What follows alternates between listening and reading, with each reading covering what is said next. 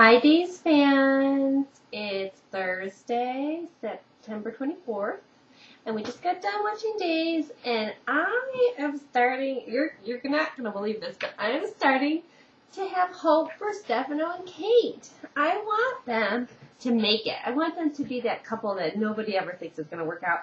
Did anybody ever watch Another World when good, decent Rachel, her precious Mac had died, and somewhere along the line, she turned to Carl Hutchins, who was at one point as bad as Stefano, I think. And they ended up making it work, and Carl kind of turned good. And wouldn't that be cool if, Stefano became, the next Sean Brady or Tom Horton or something?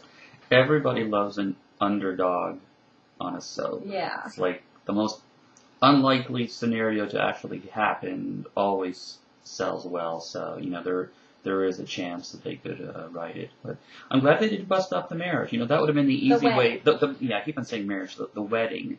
I'm starting to see less and less of that. We were trying to figure out what the last wedding bust up was, and I had to go all the way back to Sammy and Austin and Jennifer and Frankie. Remember when Sammy got the call off the wedding, or I'll tell him everything you did.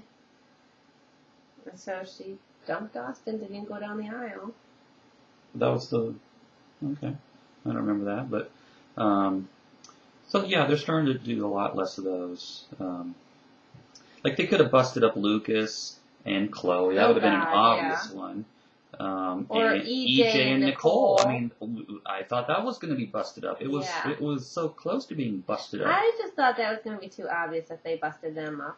It's too easy. Let's talk about EJ and Nicole real quick.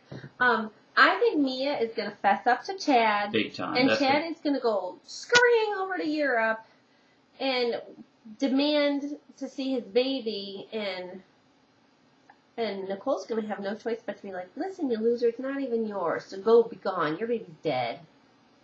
Oh, to Will? No, to Chad the dad. It's not even yours.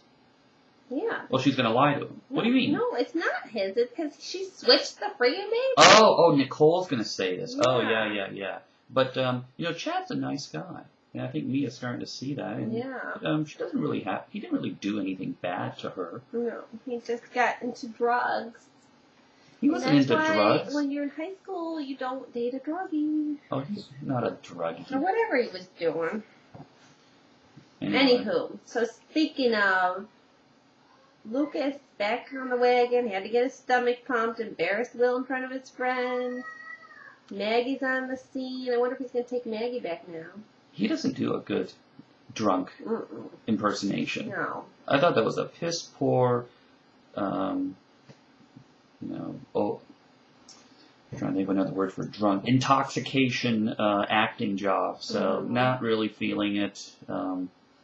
Anyway, so. Let's talk about Meredith. Oh yeah, that's the good stuff. Cool. Yeah. So I'm thinking whatever happened to Emily Hudson, Meredith had to do it. In her cuckoo mind, she's putting it all off on Rafe. Because she's got a few screws loose up there. Yeah, we still don't know all the details of that. It's a bit of a mystery. Yeah, so she's got him all tied up in the closet of some storage room or something. I mean, we don't even know that Emily is dead. It could all be part of the witness protection program. Like we strongly believe. Yes, and Meredith thinks that she's dead because Rafe has to pretend to protect her in the program. Right. So that's a very likely scenario.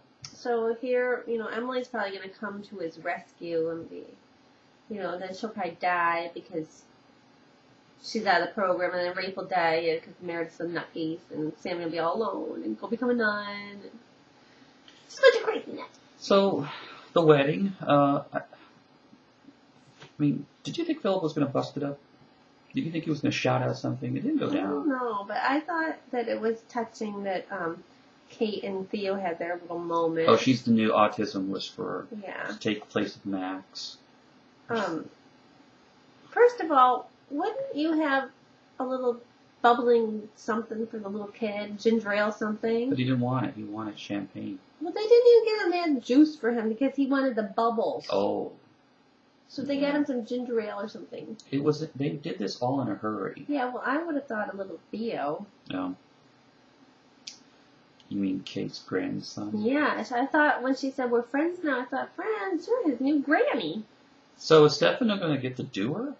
I mean, she basically said, don't even think about it. No, she didn't. She said, you better put another bottle on ice. I'm going to need it. Yeah, well. So what does he have in his mind? Um, They're not married until it's consummated. Yeah, they're going to go upstairs, believe you me. And remember when she needed the money for... yeah, she wrote him. Alright, so what else happened? Brady and Ariana kind of had a little make peace moment. So she knows about the miscarriage. Yeah, well, because Brady told her, and she's going to confront him tomorrow. And now Brady's starting to talk about this miscarriage to Sammy. He didn't say who, yeah, but when my friend had a miscarriage. But when Rafe comes and tells her Nicole had a miscarriage, she's going to be like, whoa. Brady knew that. Mm. Brady knows something here. So that should be interesting. Yep. And Brady and Sammy had a little touching brother-sister moment. But they're not, I always get that confused. They don't share They're step-siblings. Yes, completely. They don't share any parents. But they lived in, their parents were married for like 1,000,000 years. Yeah. So they're considered step-siblings. It's a bond. Okay. Live with it. Yeah. JB and I get confused because we both are a rare entity that both of our parents have been married for like 3,000,000 years.